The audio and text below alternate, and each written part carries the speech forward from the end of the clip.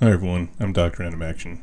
Welcome to the second part of the 1998 entry in my animated 90s series. We've almost made it through a whole new decade, so in a few weeks I'll be doing a 90s summary similar to what I did for the 80s series, and then next year we'll be moving on to something new. I hope you've all been enjoying some of the new series that I've launched here recently, like the Personnel Office, and I have a couple more in the pipeline as well. I've also got some plans for covering some other topics through a couple of live streams during the week, specifically games of both the tabletop and video variety, but I'll make a community post about those when I'm ready to roll them out. Keep an eye out if either of those topics interests you. Now though, let's pick up where we left off and see if we can close the book on 1998. We had a couple of series this year that felt to me like they'd fit here in the slice of life category, but I've never actually seen either of them except for what I watched while researching this video, so that's just my best guess. The first of these is called The Lionhearts, a sitcom about a family of lions who are, oddly enough, based on the MGM Studios mascot. You know, this one. This was about, well, it was The Simpsons with lions. Parents, a son, 2 daughters, plus an occasional grandpa with a little softer edge. It also had a supporting cast of humans who worked at the studio, voiced by the likes of Joe Pantoliano, Betty White, and Wallace Shawn, while the main cast included Disney Channel staple Ashley Tisdale and Oscar nominee William H. Macy. The series ran weekend mornings for a single 13-episode season in syndication. The other one I'm putting in this category for the year is called The New Chucklewood Critters, and was actually born from a series of holiday specials created by former Hanna-Barbera animators Bill Hutton and Tony Love that first aired in 1983. It follows the daily adventures of a pair of young anthropomorphic woodland creatures, a bear cub named Buttons and a young fox named Rusty, through Chucklewood Park. They go to an animal school with an owl teacher and have a bunch of animal friends. I don't really know what else to say about it, as it seems pretty animals learning lessons in a forest typical, and I haven't really seen enough of it to say otherwise. I'm not even really sure what age group it was aiming for. It started as a collection of 9 specials between 1983 and 1994 before becoming this series, which ran for 26 episodes across 2 seasons, but I have no idea where. The preschool crowd got a pair of new shows this year we'll touch on briefly as well. The Family Channel got one in the form of Franklin, about a young anthropomorphic turtle named, well, Franklin, obviously, and you know what? Just take what I said about Chucklewood Critters and apply it here. Pretty much the same idea. This one ran for 78 episodes across 6 seasons, with some heavy focus on sports and games. The other series from the year for the very young crowd came to the Disney Channel as part of its Playhouse Disney block with PB&J Otter. Again, we had some young anthropomorphs, this time in the form of a family of otters, living in the countryside town of Lake Hoo-Ha. I may be wrong here, but I kind of thought hoo-ha was slang for, something else. My hoo-ha is full of joy. Anyway, the show was about 3 kids named Peanut, Butter, and Jelly, the titular PB&J of the title, going about their lives and learning things, just like every other preschool show ever made. Side note, their parents must have been really committed to the gag and in it for the long haul, since the older siblings are named Peanut and Jelly, with Butter being a significantly later addition. Gotta admire that kind of dedication. The series lasted for 65 episodes over 3 seasons.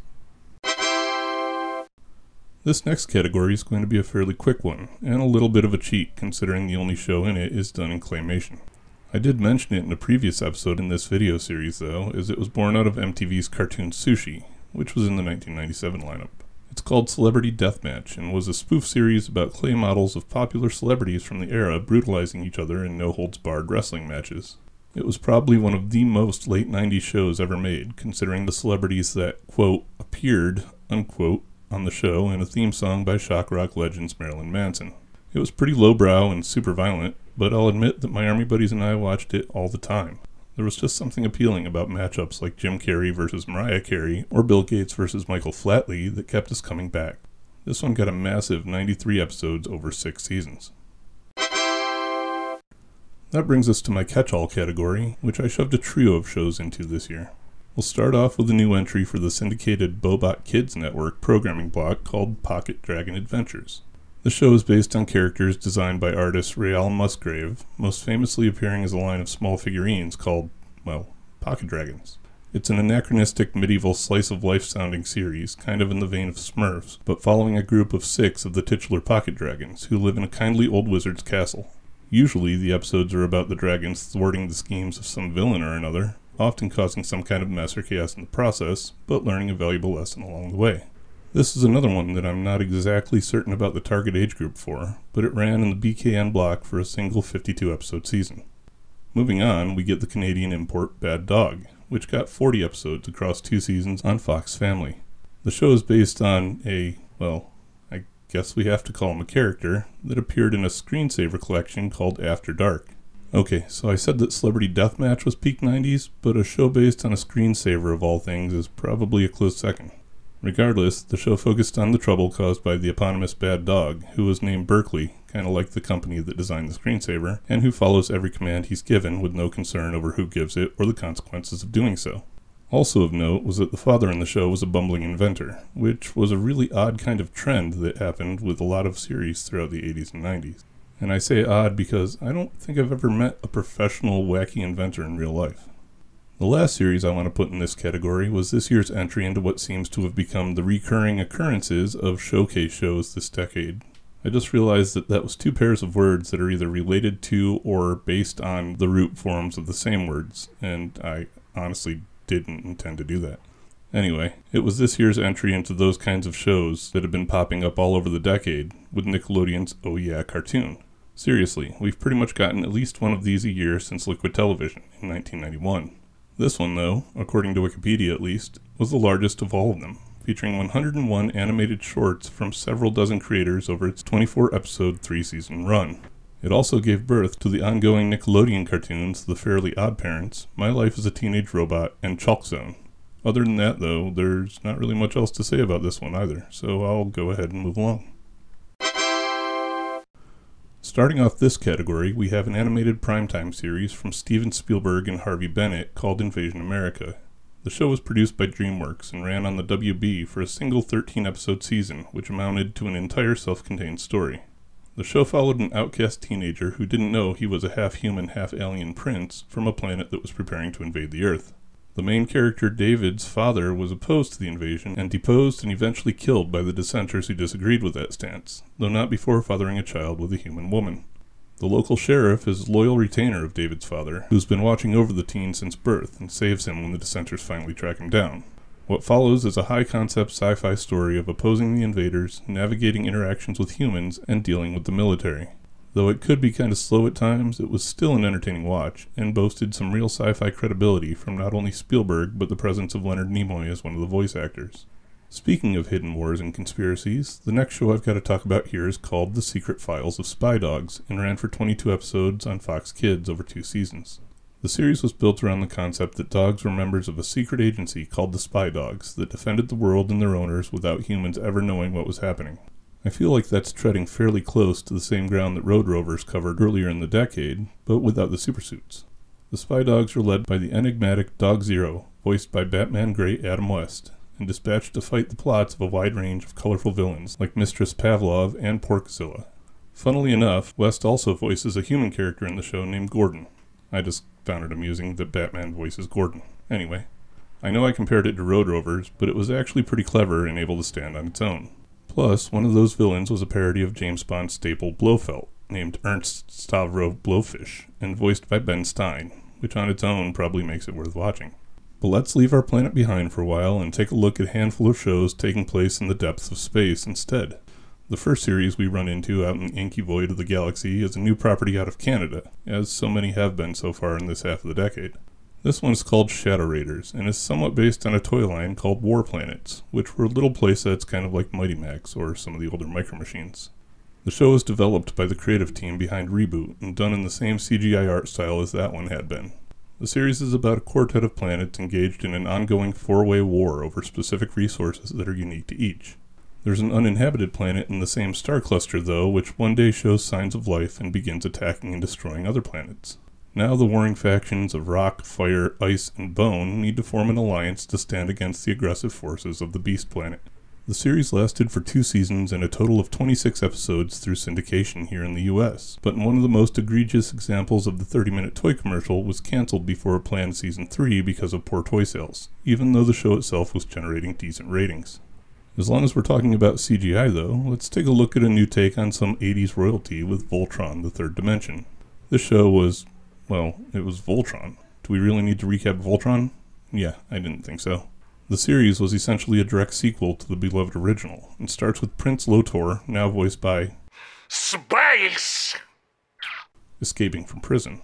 This, in turn, leads to the reformation of the Voltron Force, 3/5 of which were still voiced by their original voice actors, with only Hunk and Pidge being replaced. It was actually a pretty decent series and successor for the Voltron story, but it got a lot of hate for the animation and designs of the characters and technology, even though Voltron itself stayed pretty true to the original. The show got 26 episodes over 2 syndicated seasons.